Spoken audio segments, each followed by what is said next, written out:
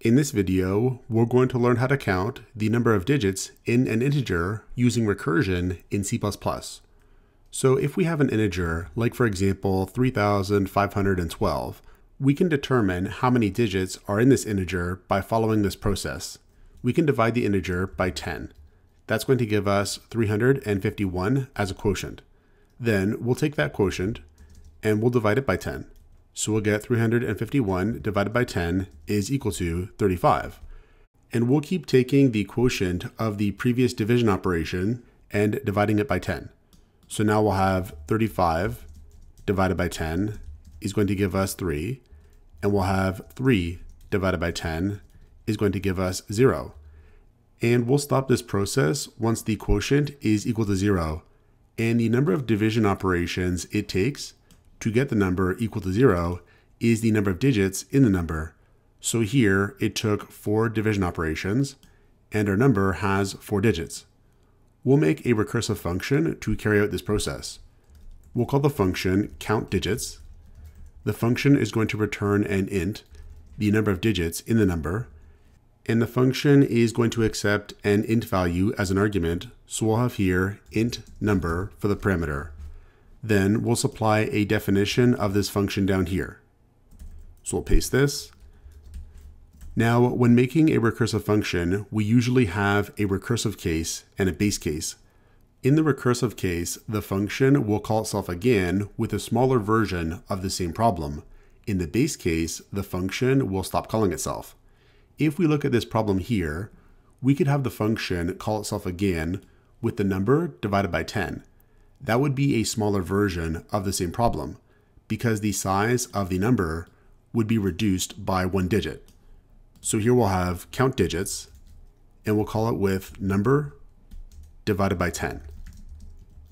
Now at this point, if we divide the number by 10, we could say that we've effectively counted 1 digit because 1 digit has been taken off the number. So we'll have here 1 plus this. What this will do is add 1 to the count of any remaining digits in the rest of the number. We'll return this from the function. And now we've completed our recursive case because the function is solving part of the problem and calling itself with a smaller version of the same problem. Eventually though, we need the function to stop calling itself. That's the base case. What we'll do is have the function stop calling itself when the number divided by 10 is equal to 0. So we'll have here, if the number divided by 10 is equal to 0, then we're just going to return 1 for the last digit in the number. So now let's test our function out. Up here, we'll call countDigits and we'll pass it 3,512, which has 4 digits. We'll output the return value followed by an inline using cout. So if we save, compile, and run the program, we'll get here 4, which is correct because 3,512 does have 4 digits. Now to better understand how this function works, we could trace out an example. So for example, let's imagine this function is called with, let's say 792. Now initially, when this function is called with 792, the number divided by 10 is not going to be equal to 0. The number divided by 10 is going to be equal to 79. So this time, the function is not going to return 1. Instead, the function is going to return 1 plus countDigits called with 79. So we'll have that. We'll have 1 plus countDigits called with 79.